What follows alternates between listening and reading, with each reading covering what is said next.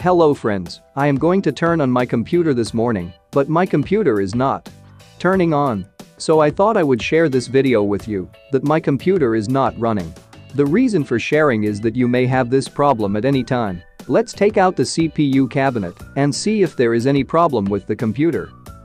First I will unplug the power cable and then remove the cabinet cover.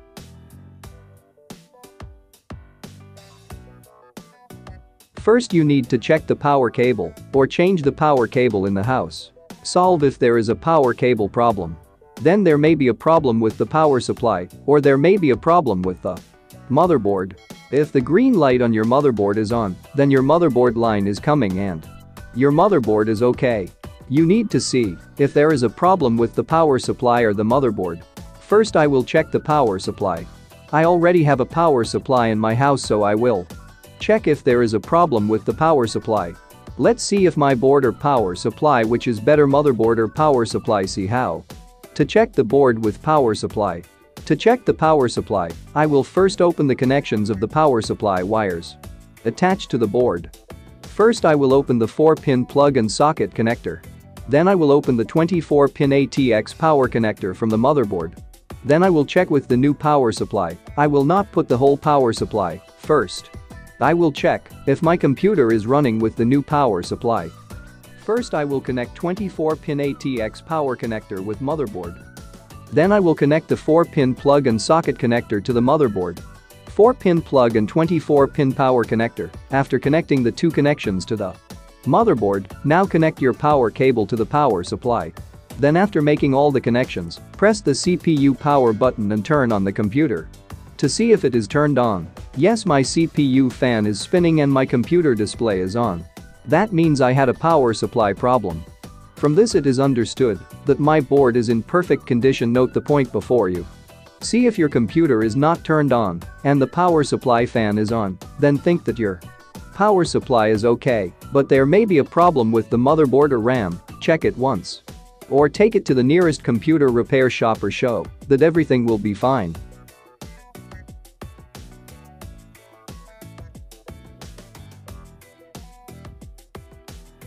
I will open the power supply that has gone bad and install a new power supply.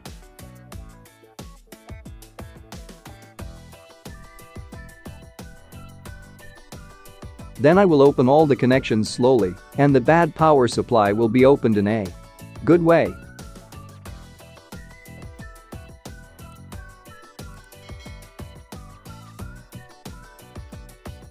I will install the new power supply properly. See how I set the power supply.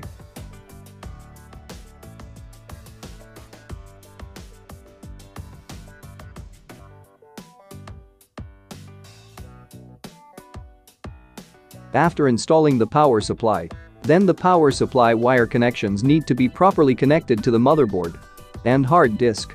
Keep following me how do I make connections. If you make the wrong connection without seeing, but the computer will not turn on, so follow me. First I will attach the 24-pin ATX power connector to the motherboard and attach it properly.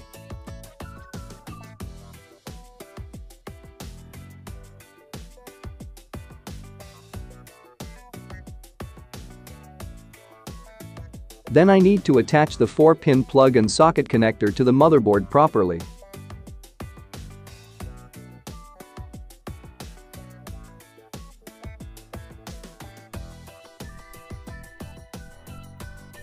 Then plug the SATA power cable of the hard disk into the hard drive and follow me on how I put the SATA power cable. Then plug the SATA power cable into the DVD writer. That's the way I put the SATA power cable in the hard disk.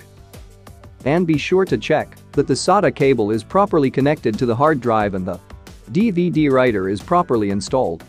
Then after making all the connections just like that, fit the cabinet cover properly. After setting everything right, start the computer by turning on the power button. You can also fix the computer in this way very easily. I will bring more videos on my channel with various computer problems. I hope this video helped you. Please share it with your friends also. If you have any Doubts related to this, let us know in the comment box below. So if you like the video, don't forget to like, share and subscribe to the channel.